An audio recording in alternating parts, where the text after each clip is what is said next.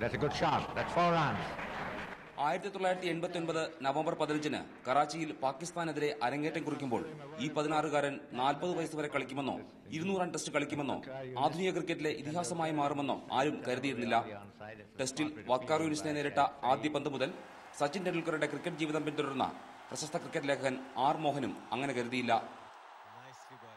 That time you could only say he was so good that he would probably better Sunil Gavaskar's records. But nobody would have said then that he will play 200 test matches and leave everybody in the world far, far behind. That we wouldn't have said. അന്നും ഇന്നും സച്ചിൻ എന്ന വ്യക്തിക്ക് യാതൊരു മാറ്റവുമില്ലെന്ന് മോഹൻ പറയുന്നു. I could still go back many, many years and remember the same smile, the same warmth, a genuine human being. ബൌളർമാരെ മാത്രമല്ല അദ്ദേഹത്തിന്റെ പ്രതിഭയെ വിശേഷിപ്പിക്കാനുള്ള വാക്കുകളും പ്രയോഗങ്ങളും കണ്ടെത്തുന്നതിൽ ക്രിക്കറ്റ് ലേഖകരുടെ പദസമ്പത്തിനെയും വെല്ലുവിളിച്ചു അദ്ദേഹം. He's only getting better and better. He's far more than even an icon. വിരമിച്ച ശേഷം ക്രിക്കറ്റിനും അപ്പുറത്തേക്ക് സച്ചിൻ വളരണമെന്നാണ് മോഹന്റെ ആഗ്രഹം. So if you have somebody who can inspire them onto greater things for the country, then maybe Sachin is the man. So we got to look at him as a national icon who can really get Indians going. Cameraman Sinu തകഴിക്കൊപ്പം AB T Abraham, Mathrubhumi news, Mumbai.